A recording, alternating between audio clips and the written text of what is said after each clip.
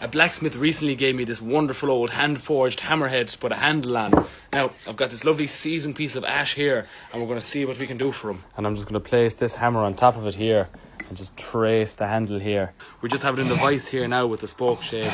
The whole time as I'm going, I'm just sanding it as well, just so I kind of get a rough idea what the shape is. I have the shape done there now, and I'm going to do another step called sharing it. Before I can share it, I just need to come along the top here and cut the slit.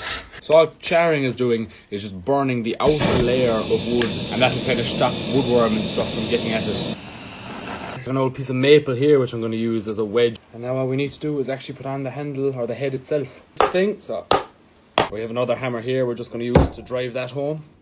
Back to the coping saw then, just to cut off all the excess. There we go now, a little drop of it. On it goes, and geez, that looks fantastic. But other than that, thanks for watching, and I'll talk to you again.